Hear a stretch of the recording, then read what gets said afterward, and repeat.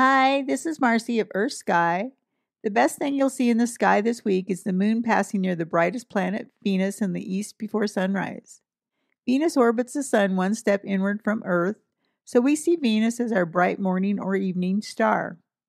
And it is bright. It's the third brightest object in the sky after the sun and the moon, easy to see now in the east before sunup, and this week the moon will sweep past Venus. When you see it shining in the morning sky, remember it's Earth's twin in size and mass, but a closer look reveals Venus as our evil twin. It's hot enough to melt lead with air pressure 90 times that of Earth with sulfuric acid rain. Spacecraft that land on Venus don't last long. But you can safely view Venus in the east before sunup when the moon visits on November 8th through 11th.